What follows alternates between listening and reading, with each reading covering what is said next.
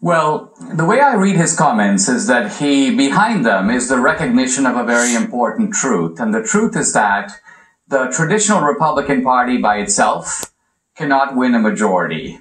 MAGA by itself, the Make America Great Again movement, the Trump movement, by itself cannot win a majority.